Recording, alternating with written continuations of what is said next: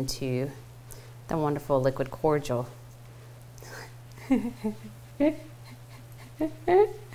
I don't need that part anyway.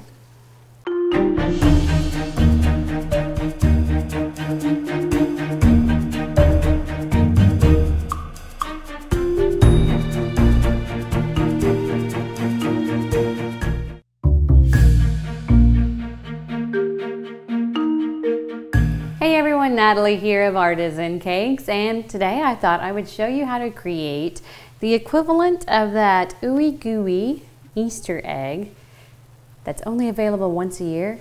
Well, now you can have access to this any time of the year, anytime you so desire. So we are going to create the homemade version of these wonderful little cream-based eggs.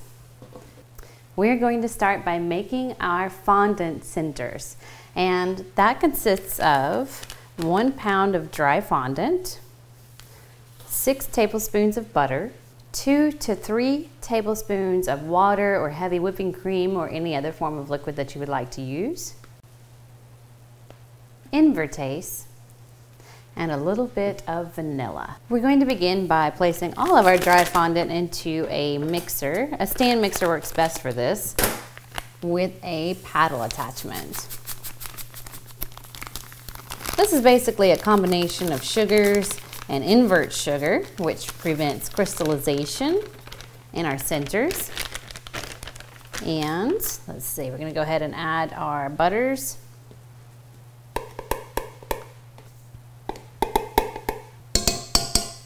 And we're going to turn our mixer on low and let this start combining, and then add all of our water.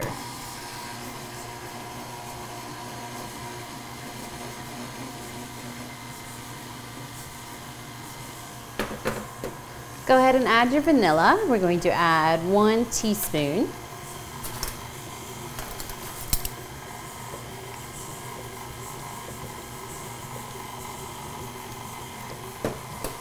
And then go ahead and add your Invertase. Invertase is an enzyme, also known as firmvertase, and it will break down this solid fondant into a creamy liquid center given enough time. It takes about 2 weeks. I know, that's the hard part, waiting. I've only waited a couple of times. So let it rest at room temperature for up to 2 weeks to begin the enzymatic action.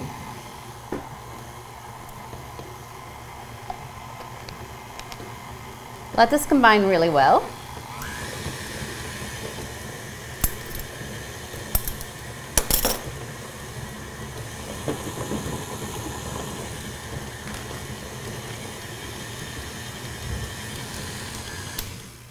Turn it off and let's check this. I like to just take a little piece and give it a feel. If you feel anything granular in there, like little pieces of sugar, then it needs to continue mixing for a few more minutes. This is pretty good. This is nice and smooth. So now we're ready to scoop this out, and we're going to color a small portion bright orange to become the yolks of our cream eggs. If your dry fondant, now wet fondant, candy centers are a little too liquid to play with, if it feels like it is too soft, it may have built up additional friction in the process of mixing in your mixer bowl. You can always put this in the refrigerator to firm it up a little bit and make it a little bit easier to work with.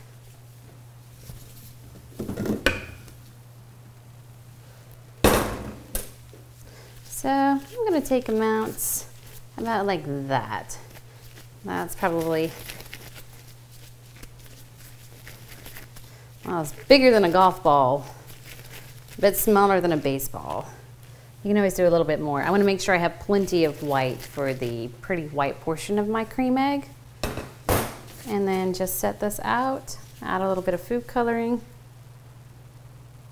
and blend it together. You can also add a little bit of powdered sugar to this mix if you feel like it's too liquid. Basically, the powdered sugar is what's in the dry portion of that mix. So you can always add powdered sugar if it's so sticky that you can't work with it. This isn't too bad though. Once you have most of that color worked in, we're going to roll it into little tiny balls for our yolks. I'm going to take the gloves off for this portion, just so I have better control. All right. 1. And that's probably a little bit too big for this size egg. So I want to knock it down a little.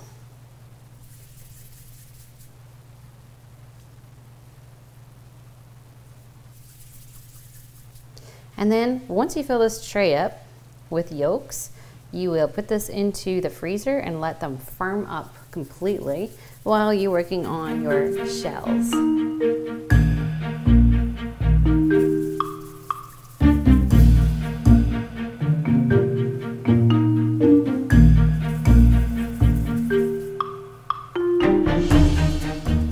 So now that we have our fondant made and our yolks are currently in the freezer firming up, we are ready to create the shells to put together our wonderful cream eggs. I'm just going to unwrap one because I think those are so cute. These are super speckly and adorable, and they reminded me of melamine plates. Like, that's what they reminded me of, but we can totally do something a little different. You can go crazy with the colors of your chocolate. You can do a true tie-dye effect and stripe the chocolate shells, but we are going to make some very delicate little robin's eggs. So I have melty chocolate, not too hot, that's important. We don't need it to be extremely hot. We want it to melt slowly. And I have a toothpick.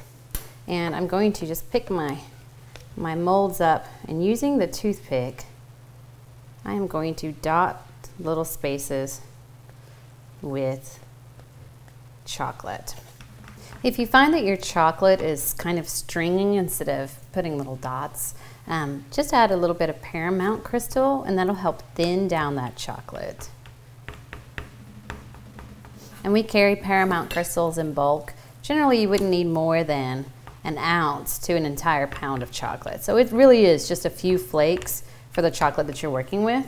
And you'll want to stir this in really well and get all of that Paramount Crystal incorporated. And you can already see that chocolate loosening up.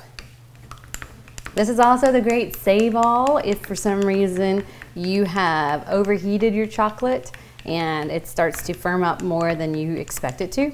So you can't use it in the molds like you would want. Then the Paramount Crystals loosens it back up. All right, back to my little toothpick. Get most of that off and just dot the mold. Still stringing a little bit. And you can be as precise or as not precise as you would like.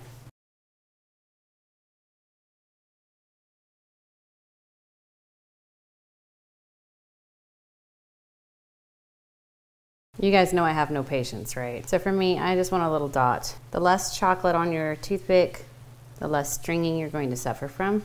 And if you can dot and go straight up with your toothpick, if it does string, it'll go right back down into the dot area. You don't have to create the same technique for every egg. Like, I've got the little brown speckles that I'm going to put in my robin's egg blue, but you do need to make sure that you have at least 2 halves that are the same color and style type. That way you have 2 pieces that work well together when we match them up. And I'm setting my dark chocolate aside, and I'm bringing out my pretty robin's egg blue. This is such a pretty color. It's actually just maybe a tiny bit too blue for me, so I'm going to add a little bit of chocolate brown to dull it down. You do have to be careful as you're adding chocolate brown. It turns a little bit on the green side. But that feels much more natural to me. And for this, you want to use a wide, flat paintbrush. And this brush will use the chocolate. The chocolate shouldn't be too hot. It needs to be warm. I think this is probably about 98 degrees. Warm, but not so hot that it melts our little dots. And you put a little blob in the bottom of your mold and just brush it upwards toward the top edge. We need the mold to be thick enough that it will support the fondant, and we need to make sure it's not so thin that any of our fondant will leak through as it turns into the wonderful liquid cordial. I don't need that part anyway. This is what happens when you properly sanitize all of your brushes in bleach water. You lose the glues.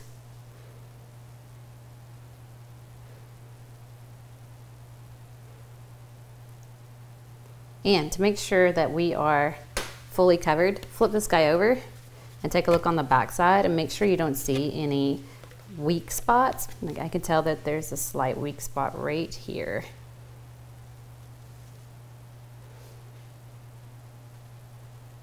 And now we're going to do this for all of our chocolate molds.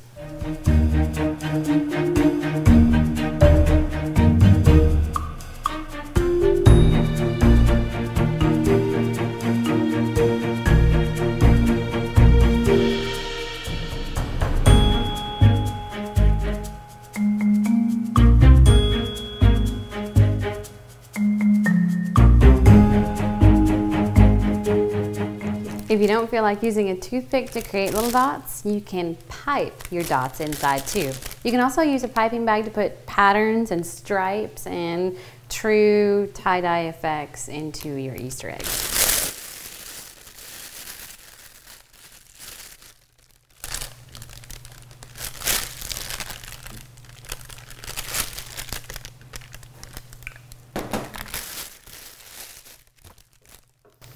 Cutting a very tiny hole.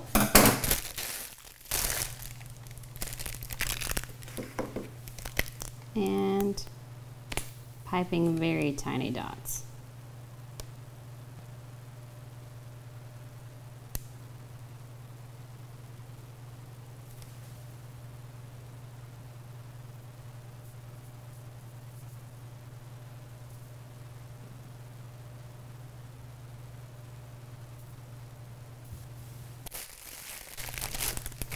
Let these cool just a moment before trying to add any additional colors on top of it.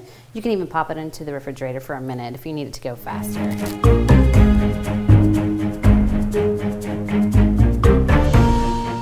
All right, pop these into the freezer for a few minutes and then we are ready to begin filling them with our fondant. Save some of your original colored chocolate. You want to save some chocolate from the shell color. This is what we're going to use as our glue to glue the halves together. All right. Our shells are now fully cooled and firmed up, as are our yolks. So now we are ready to start putting the white portion of our egg cream center into our individual little egg shells and our individual yolks as well. All right, so this process is really easy, and I found that the easiest way to do this is with your fingers, but you're going to take a little bit of your white and just place it inside your shells, and we want to avoid overfilling. So there's always a chance you may have to take some of this out. I did notice that every time I broke into one of these brand name eggs, they had a little air pocket. So I'm going to guess that they had to work with small batches of fondant as well.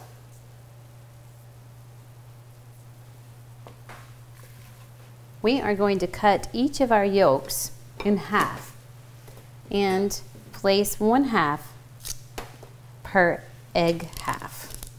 So we'll take this little guy, slice it in half. You can see that fondant becomes firm as it sits, and press down into the mold.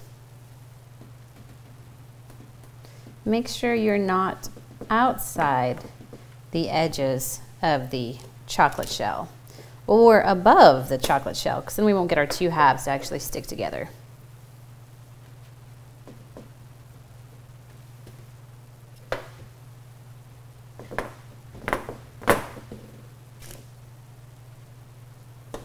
You would continue this process with any of the eggs that you have molded.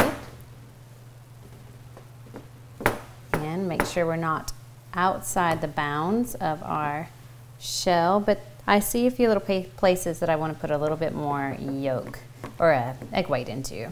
So I'm just going to come back and fill that a little bit. That way I make sure I have plenty of fondant candy in each individual egg. Don't want anybody to be shortchanged. All right, these are all very ready to come out of this shell. How do I know when they're ready? Well, they pretty much release themselves from the chocolate mold. I don't have to do anything. In fact, sometimes it's a little scary because they'll pop out as I'm working. So just take and roll this mold over very gently. Press right in the middle if they don't want to let go right away. Two of these did easily. And there's my other two. There we go. And we're going to melt a little bit of chocolate and pipe it on 2 halves after I match these guys up. So I like these two together. I like these two. And I like these two together. And these two. So melting a little bit more chocolate, putting it in a piping bag and piping around this edge to glue the 2 halves together to create our solid chocolate egg. I've worked really hard to put this beautiful shine on my eggs, and I would hate to melt it with my fingertips. So I'm going to go ahead and put a glove on for the hand that holds the halves. Flip this guy over and cut a 1/8 of an inch hole off the piping bag. And on one side only, it's not really necessary to do both sides. Pipe a little wall of chocolate right against the edge. Pick your other egg up, place it, allow the 2 halves to glue together. Now, I like to use a paring knife and come back and trim off any excess. I also like to take a moment and make sure I have every single little hole and crevice filled in. If not, our fondant, as it turns to cream, will seep out. I'm going to set this down and let it firm up completely before I begin going for those little crevices. I don't want to transfer any of this chocolate over either, so I'm going to wipe that off. And egg number 2.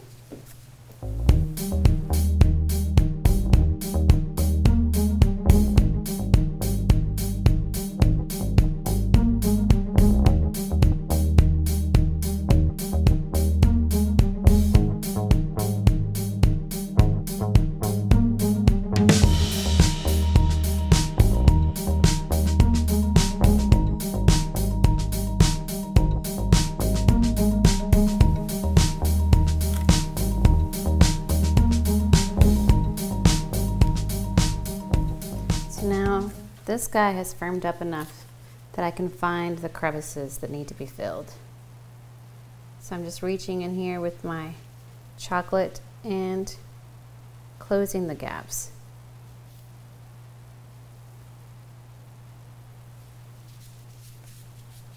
Set him back down to dry the rest of the way and move on to the next one.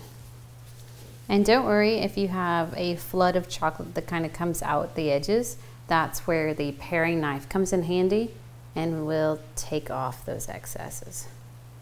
Let those cool completely before you begin touching them anymore, and before you use the paring knife to cut off any of those extra edges.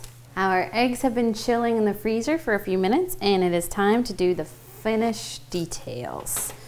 To finish off my egg, I'm going to use a paring knife and just gently slice and shave away the excess chocolate on the surface. Don't dig too deep, but we can get this fairly flush with the original egg.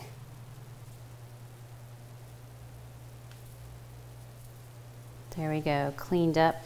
And if you have any really rough spots, you can use a warm knife or sometimes just the temperature of your hands to smooth out those seams and make them disappear completely.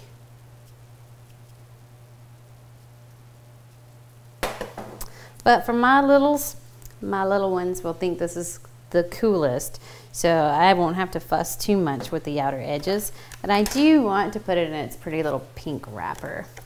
So to do that, I'm just using some little foil pieces. These are food grade candy foils in beautiful pink shades, perfect for Easter. Place the egg in your palm in the middle of that, and it's going to take 2 foil pieces for this. So I like to wrap the bottom first, and then for the cleanest appearance, wrap the top edge as your finish. Nice and tight. And then get yourself a cute little container. If you really want to dress these up, you could consider putting a bit of gold luster on them. And rather than basically lustering the whole egg, I'm going to attempt to splatter gold onto my egg. Like that. This is just a stiff brush. You can do as little or as much as you want. And this is gold luster dust that has been turned into a slight liquid form using a little bit of high alcohol content extract, or you can even use vodka or Everclear to create little gold flecks on your Easter eggs. And there you have chocolate creme eggs, just like the brand that comes out only once a year on Easter, but you can create your own anytime that you like and enjoy these creme eggs at home or at parties or at special events. You catch the drift. All right, I want to see what you do. Send me pictures. I want to see your pretty Easter baskets this year. Thanks and have a great day.